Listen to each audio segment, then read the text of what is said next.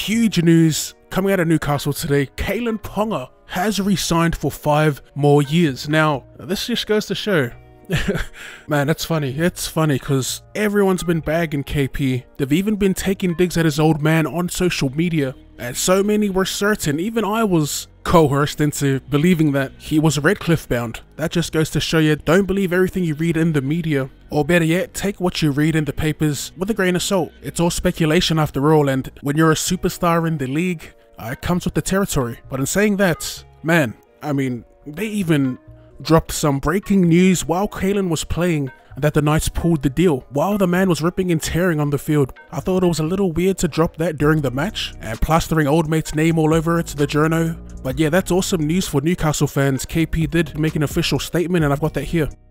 I would like to thank everyone who has helped throughout this process, Ponga said. I'm grateful for the huge amount of time and hard work it has taken to get this new 5-year deal completed, especially my family and key people from the club. We are a very connected group and I am confident there are great things ahead for us. There has been a lot of reporting and opinions throughout the last few weeks, which I understand completely, and respect is a part of the game. I would like to thank all of those who have given me the respect of allowing me the space and time I needed to come to this decision.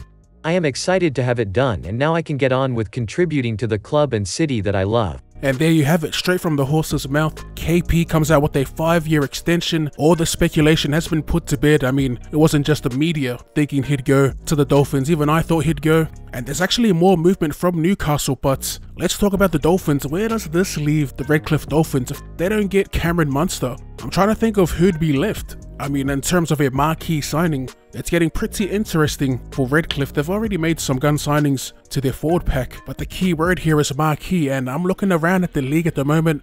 Other than Munster, who else is there? So like I was saying, there is more news coming out of Newcastle. Former Brisbane Bronco, who was bound for South Sydney, has actually signed for the Newcastle Knights. There's this whole fiasco surrounding the South Sydney and Anthony Milford quote-unquote deal, which you can find online. Let's just say it's messy and shady. It's no secret I'm a big fan of Anthony Milford, and it's been pretty slack to see how he's been treated these this past year at least, past couple of years, and it's good to see him finally moving on.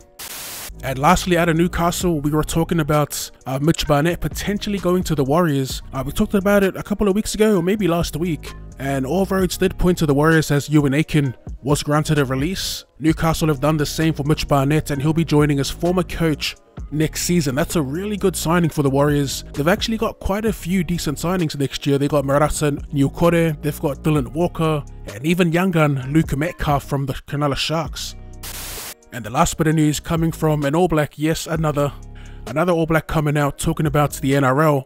But yeah, it was Jordie Barrett this time who expressed that the Sydney Roosters actually reached out to him while he was in negotiation with re-signing to the Wellington Hurricanes. Now ultimately, Barrett decided to stay in rugby union, but he said he was tempted to make the switch. They all say that, don't they? I think TJ Perenara was linked to the Sydney Roosters also. It kind of confirmed what I suspected. These NRL talks from the rugby union big dogs, I guess you could call them, they only come out when players are off contract. I don't think we'll be seeing any All Blacks joining the league anytime soon, but we'll continue to hear the league get mentioned come contract time. A cheeky little strat. I don't mind it. But yeah, boys, that's going to do it for this video. Another odd takes. Unexpected, I'll be honest. I was currently working on Rick Young, and I had topics laid out for later in the week. And KP went ahead and dropped this on our head tops. As always, if you enjoyed that and would like to see more rugby league related content or more content in general, be sure to run straight that like button and subscribe to the channel if you're new. Thank you for tuning in, and I'll see you later.